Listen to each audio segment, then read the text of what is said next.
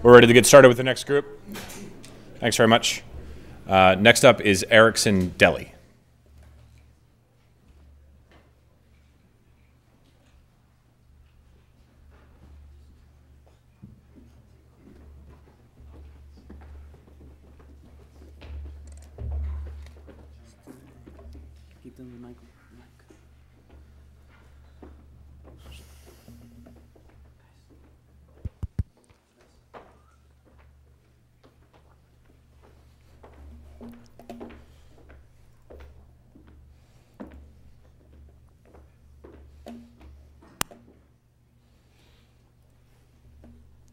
Try clicking it. Okay.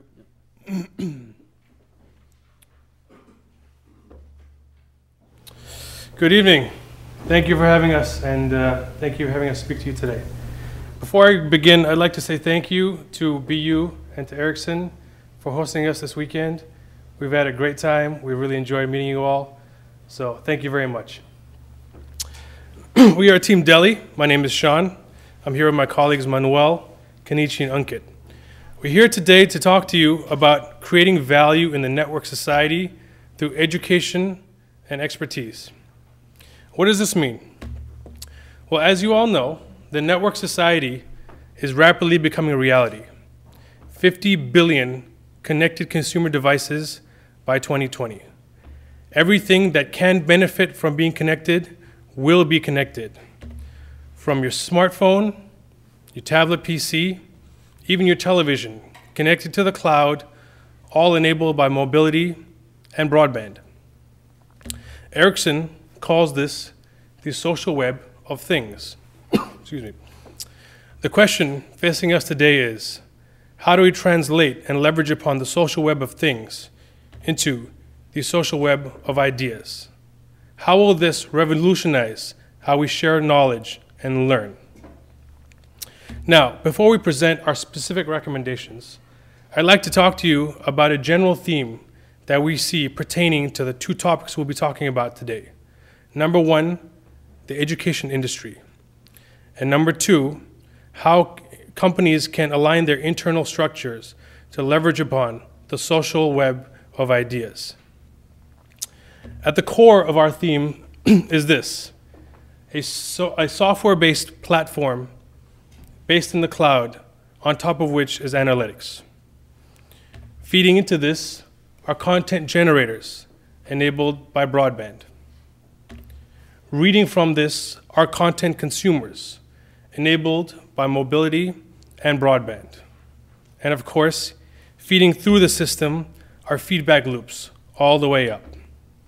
Now, what does this platform and the analytics and the cloud give us? We see it as giving us these tools: collaboration between users, access to a content library, real-time ratings, reviews, and feedback, an analytics dashboard letting you take the pulse of the ecosystem in real time, and a customized solution. Again, this is a general theme that we see pertaining to the two topics we'll be talking about today. Now, to tell you about our vision for the education industry, here's Manuel. Thank you, Sean. So what we see is that in the education industry, there should be a platform that will provide adaptive content to everywhere, anytime, and through everywhere. So we see that the major players in the education industry are parents, students, teachers, and administrators. All of them will be able to access this platform that we envision through the cloud, thanks to broadband. So what we think is the first thing that this platform should have is a communication level that we provide with IP connectivity to all these devices. On the top of it, we see all the educational material that can be from traditional text material taken to the digital world to multimedia, educational applications, and tests and assignments. On the top of it, we have reporting analytics tools. They will allow us leverage the customization that we think that each student needs. And then we need to assess the performance of each student and to be able to generate a study plan for each of them. In parallel of it, we see a collaborative dashboard that not only will provide us with the status of the system, but it will also provide us with communication with the different users that interact with the cloud. We think that Ericsson should develop this platform, and they should develop it now. We think they should develop it and provide it for free, both to educational institutions and to final users. They should provide a platform and a basic educational free content. And then they should provide some premium educational content that will generate some revenues. So if Ericsson develop this today, how will the future will be? How will be 2015? We'd like to show you some use cases that we foresee for the future. We want to show you some video. I have to go to work in the morning to support my family. I want to study, but I'm only able to do so at night. Before Ericsson, I had to go to tuition centers and pay them a lot of money. But now, with Ericsson's new platform, I'm able to interact with top-notch professors and watch their videos on my own pace and my own time. And I'm even able to ask them questions and get them to answer. Hello, my name is Manuel. I come from Spain. My country has been in crisis for 5 years, but finally I found a job. Thanks to Ericsson platform, I'm able to provide online Spanish lessons to students all over the world. Thanks to the platform, I just can upload my videos and they can watch them. And in case they want to schedule an appointment, they just have to send me an email and I can provide them with real-time online feedback. Ericsson platform is convenient for them and for me. I'm a student in Japan. I'm learning English. After my school subscribed the Ericsson platform, learning English has become much funnier. The platform provides plenty of games, so I can download them to my mobile phone and play it whenever I want. My teacher also provides the studying plan to me. It is very convenient and efficient way to learn English for me. I'm a school principal with over 2,000 students in my school. Ericsson's platform allows me to monitor the performance of each student, teacher, class, and grade level. I can compare our results against national standards and adjust our curriculum accordingly. Ericsson's platform has made our school a great place for teachers, students, and administrators. Thank you, Ericsson. Arigatou, Ericsson. Gracias, Ericsson. Thank you, Ericsson. So these are just some of the use cases that we foresee for the future. Let me. I have to No. No. go to work. Well, that's enough. Sorry about that. So what we can see in this video is that different users with different roles interact in a different manner with the system. In this diagram here, we see the major roles, the major players that interact with the system. On the left side, we see two really important players that without them we couldn't do anything. The content generators that will provide the educational material, and the telecom operators that not only they will provide with the connectivity, but also with the multimedia transmission that could be enabled thanks to software provided by Ericsson. On the bottom, we see a student and teachers. We also see parents. The students will have adaptive content that will be adapt according to their needs. Some subjects that will go faster, some subjects that will go slower. And they will have access to a collaborative network where they can interact with their peers from the classroom and even from the neighborhood. They will have access to a robot answering machine. In case their parents or the teachers are not available, they can just type a question and will get automatic answer. Both parents and teachers can have daily progress report to see where the needs of the children are, where are the weaknesses, where they have to improve. Teachers will have access to a huge amount of course content, so they will be, they'll need to have a course planning tool to develop a first, an initial course for each of the students. The multimedia and all these kinds of applications will allow teachers to have more free time to dedicate individual time for each of the students.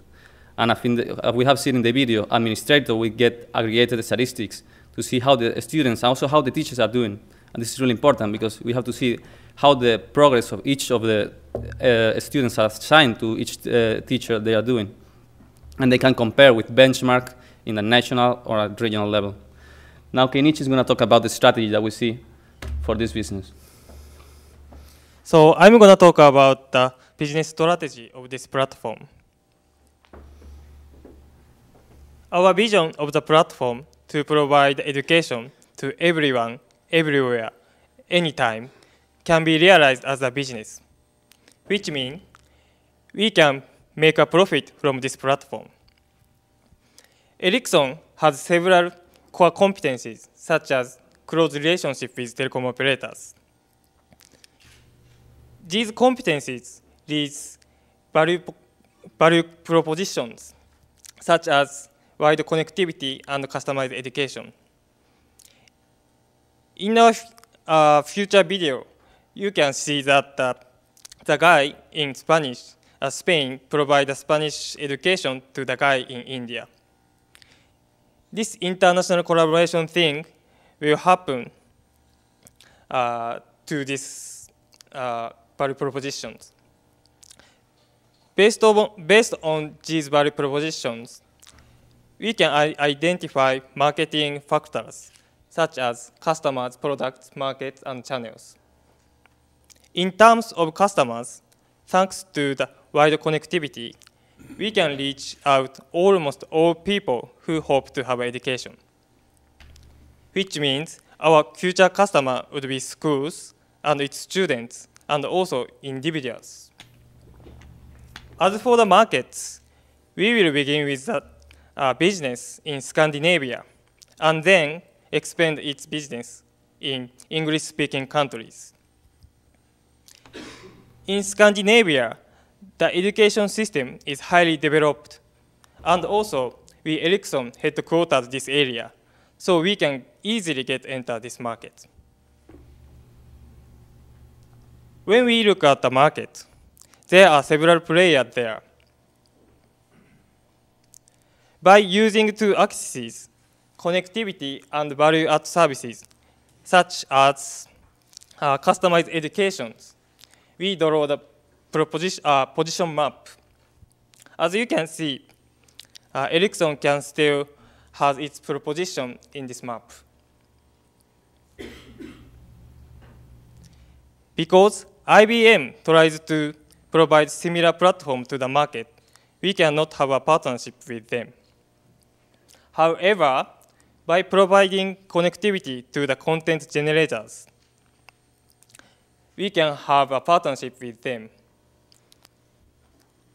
They provide a good content to us, and we provide good content to our customers. In addition to that, further partnership will enhance our business. On the application side, especially game maker will play a good role. This is because, generally speaking, games attract more people, even in educational contexts. On the platform side, to have a relationship with the government is very important. This is because sometimes in emerging countries, people are struggling with having an education because of the limitation of the budget. So with the support of the government, we can smoothly enter the business. Also, having a partnership with cloud providers such as Amazon EC2, we will save the initial investment to implement the platform. So my colleague, Ankit, will talk about the implement and financials of this platform. Thank you, Kenichi. So why do we propose doing this educational platform? What we found was that developed and developing countries are spending more than 3% of their GDP on education alone. How do we propose to implement our platform? In 2012, we proposed the development of the platform and forming up the partnerships that are necessary for the success of this platform. In 2013, we plan to launch in Scandinavia. In 2014, we plan to launch in UK and North America. 2015, we plan to launch in India. Why are we targeting these markets? Because A, all these countries are spending about 3 to 4% of their GDP on education. B, these countries are English-speaking primarily. And we have already English content available, and we can easily leverage that to generate revenue. C, all these countries focus on innovation, and the people in these countries adopt them easily. And now let us look at our model costs and revenues. Most of the revenues of this model would come initially from school subscriptions. But by 2015, we would see an increasing revenue from applications as more and more people are coming onto the platform, and they discover the uniqueness of the games and how these games would actually leverage revenue for Ericsson. On the cost side, by 2012 would be mostly development. In 2015, the development side would be minuscule, but the content providers would be the major cost component of this model, because they get a cut out of the platform and as and when content is delivered to the users. And how would the model make money? What we project by 2015, this model would generate about $1.2 billion in revenue and about 127 million in net profit for Ericsson, and giving us a healthy 10% net profit margin. We did a sensitivity analysis on our model. The sensitivity analysis was done basically on the growth rate. And what we are targeting as our initial market share is 0.10% of the 4% these countries are spending on their GDP. Even with this small market share and about 20% growth rate, we see a healthy IRR of 62%. And in the optimistic case, we see a healthy IRR of 70%. And the payback of this model would be around 2.7 years. Now let's move on to the second part of our presentation, which is the organization. How the organization with its principles can benefit from the social web of ideas and innovation, and how it will be impacted by it. What we feel is Ericsson already has a collaborative culture, but what they can initially benefit from is the online idea brainstorming, the microblogs, the wikis, and the customer feedback enablement. But all of this cannot work without certain principles that are to be incorporated in the organization, which could be Ericsson or any other one. The first one is everybody can contribute. Everybody is heard, without fear of censure and without fear of any discrimination. But even with this, people are not motivated to contribute because it is not part of their daily job. So how do we solve that problem? What we propose is compensation is tied to contribution. So how you contribute and what your contribution ranking is by the peers would give you your compensation. And this is how Enterprise 2.0 would streamline businesses. Now let's move over to the impact. What we found was a McKinsey survey of about 1,000 companies which have adopted Enterprise 2.0 and how they're benefiting out of it. What we found was an average of 20% improvement in their processes after introduction of collaborative technologies. What we specifically want to highlight is the speed of access to knowledge increased by 30%. Revenue increased by 15%. Speed of access to internal experts increased by 35%. Effectiveness of marketing increased by 25%. Travel costs decreased by 20%. For a company like Ericsson, where costs of travel are a major factor, 20% revenue saving is major contributor to the gross margin. Now, I will give it over to Sean to close. Thank you, Ankit. Ladies and gentlemen, thank you for bearing with us today. To close, I'd like to take you back to where we started this evening with our theme: a platform in the cloud with analytics, content generation, content consumers enabled by broadband and mobility. The cloud gives us collaboration, content library, ratings, reviews, analytics dashboard. We saw a new business model. Ericsson can leverage their core competencies, partner with content generators, create a business that will net revenues over $1.2 billion, profits by $130 million by 2015, an IRR of about 70% of optimistic case. We saw how companies can leverage their internal structure and adhere to some key principles to leverage upon the social web of ideas, an open, collaborative environment, and tying compensation to collaboration and quality of that collaboration. This is where we see the value in the network society through education and expertise. Thank you.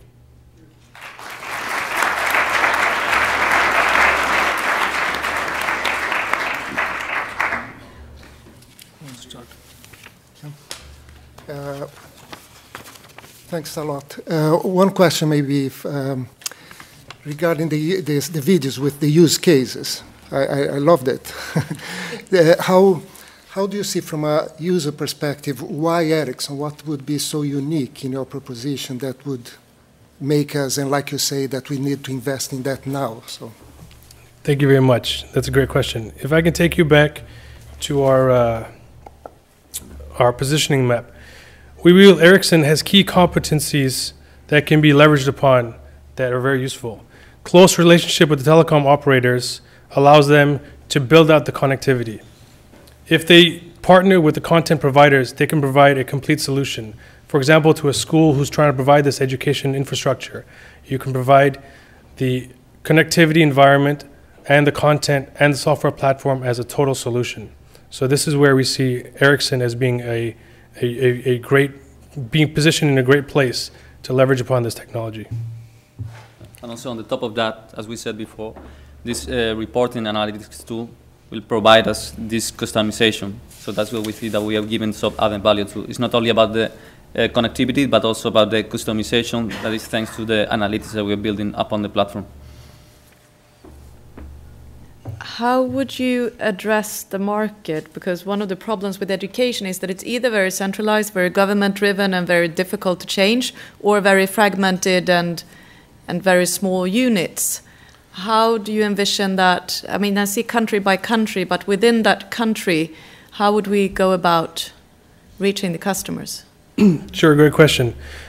We have over here partnering with governments, but not just governments. You can do this at the state level, at the district level, right? We see giving our platform free with some basic content to schools, to school districts, and we charge them subscription for premium content, for modules, for analytics on top of that. So this is how we get them in, and we can partner with the districts to deliver this to all kinds of schools. But it would be a completely standardized package that would be the free of charge model, and then any additional content, additional customizations would be charged for, or how would the model work? Yeah, the basic, we envision that the basic package will be free with the basic content. But premium content, analytics on top of that, dashboard, interacting with your teacher, allowing the teacher to see where the student is, allowing your parent to log in and see where your students are, allowing administrators to log in and see where the class levels are. All these kind of functionalities can be value adds. So the idea is to provide the free platform so that they try it, see if they like it, and then you start selling more stuff. Good, thank you.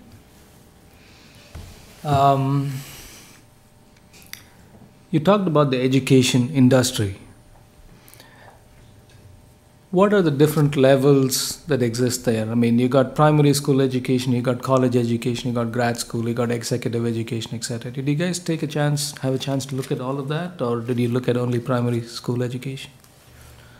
We see this platform or this model as being applicable to many different levels. For example, K-12 and college and executive education. Now, we focused on thinking about the K-12. It just seemed like a natural entry point. But we don't see why this couldn't be used in a similar manner for example, the college level. Where is the money in education?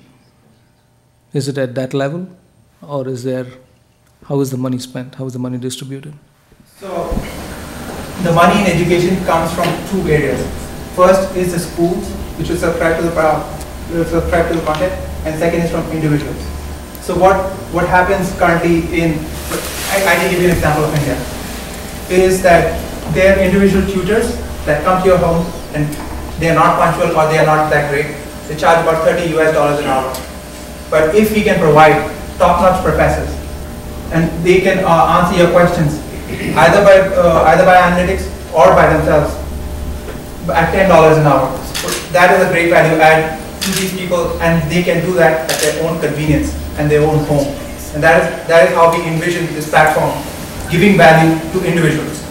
And then the school subscriptions would obviously give value to, as we have already covered, to the administrators and how they can look at it, how can they run the analytics, and how teachers and parents can follow their students and or children, follow them through and see how they're doing. And that we feel people would be willing to pay. So let's talk about the subscription model a little bit. I mean, is that something that exists today? Or is this going to be the concept of paying for content by schools? Is that a new concept? It is not. It's not. So how do they pay for it today? And how much do they pay today? How much do they pay today? Yeah. You have data on that? No, it is mostly a new model what we are proposing. They are not paying, they are paying for books. They are paying for textbooks, they are paying for the teachers, they are paying for the teachers' time. So what we are saying is that we deliver the lectures, get the books out. We deliver the books through our platform. So obviously that kind of value add comes into our system. So is this a replacement? I mean, where is the extra money going to come from in the ecosystem to suddenly pay for subscriptions when they're not paying for it today? Or are we going to fire some teachers who are creating content today? Well, how is this going to work? So most of what we have seen in US and Canada is that the educational budget is going down. So 5%, it's gone down to 5% currently. And what is happening in this space is that teacher-student ratio is increasing. So what we are proposing is individual attention to students, and even parents would be willing to pay for that, and schools would be willing to pay because our model would be cheaper than hiring a teacher. So we will be essentially replacing some of the teachers, and what the pupils would be able to do is at their own pace and at their own time learn the concept, but when they get to class they can just ask. No, I understand the convenience part. Okay, that's no problem. No, but I'm just trying to we figure out. We are not replacing the teacher, so the teacher set aside. So the student have access to all this information, so you watch to your lessons, and then the teacher is there to solve your question. So it's just what you have is more time for the teacher to provide individual dedication to each student. So I think it's a win-win situation. Fine. I mean, to me, just the concept of going into a market that is not paying for content today because they're paying teachers' salaries and they expect the teachers to create content, to suddenly go to a subscription model to acquire content, it just seems like a foreign concept. And how do you convince the schools to adopt that? That's a great question. Some of the content that we actually do pay for today are textbooks. So we envision delivering some of that content via our platform. So it's a replacement substitute then? It's a substitute for some of the content such as textbooks. It's an augmentation on top of your regular teaching by the convenience, as you understand. And we believe that augmentation, that value add, is what will convince schools that this is worth subscribing to, because it frees up teachers to increase their quality of education, the quality of the time that they spend with students. Students can learn at their own pace, and they can do better overall. And we can deliver some of the content that you're actually already paying for, right? With textbooks, with tutors, all through this platform. Okay. Then from a go-to-market perspective, you talked about this game makers. How did you guys zero in on this, and in the big scheme of things, what role will they play? Well, as you know, Apple's popularized the idea of an app store, where we see that people are willing to pay for games to play on their phone. Now, games are also an excellent educational tool.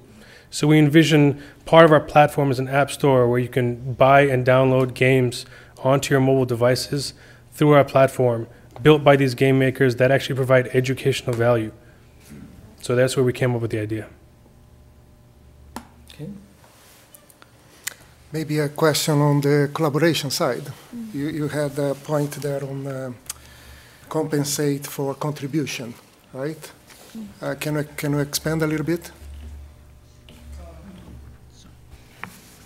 Yeah. Compensation. Everybody, yeah.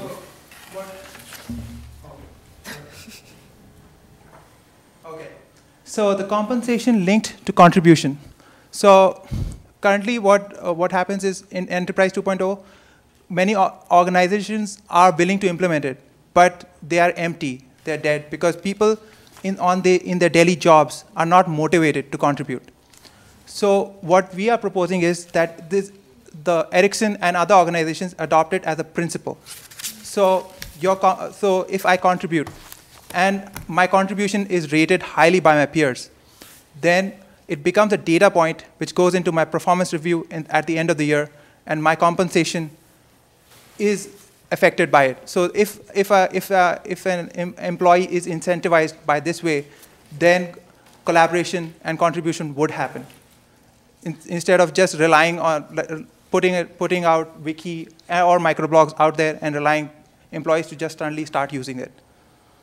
So let me ask a question on, you guys talked about Khan Academy, or you had the logo of Khan Academy in there. Can you give me one example of a piece of content that is not available in the ecosystem today that somebody would pay $5 for?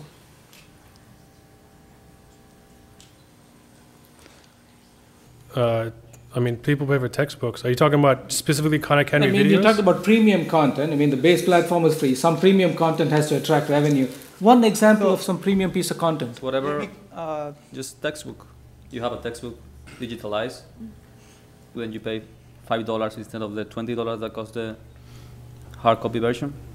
And to build on top of that is Khan Academy currently doesn't have capability of asking questions. So as a student, if I have questions, so I can do it at my own pace, fine. But if I have questions, and on that model, who do I ask?